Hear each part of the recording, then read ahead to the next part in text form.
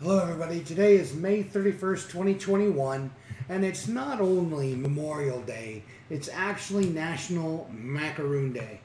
But let's first take a moment to think about and thank the veterans that have died for us, for our freedoms.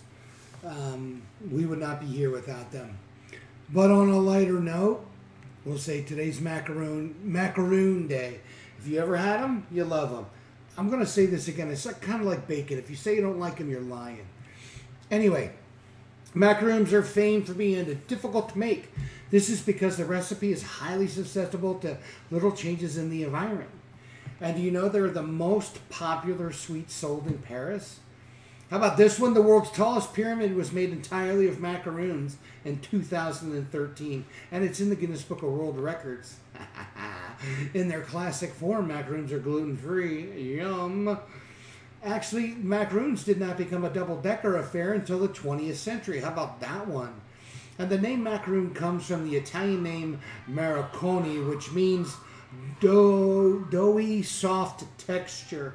Boy, there's so much history on this. It brought to, I guess, what eventually being brought in France, presented to the wife of King Henry II.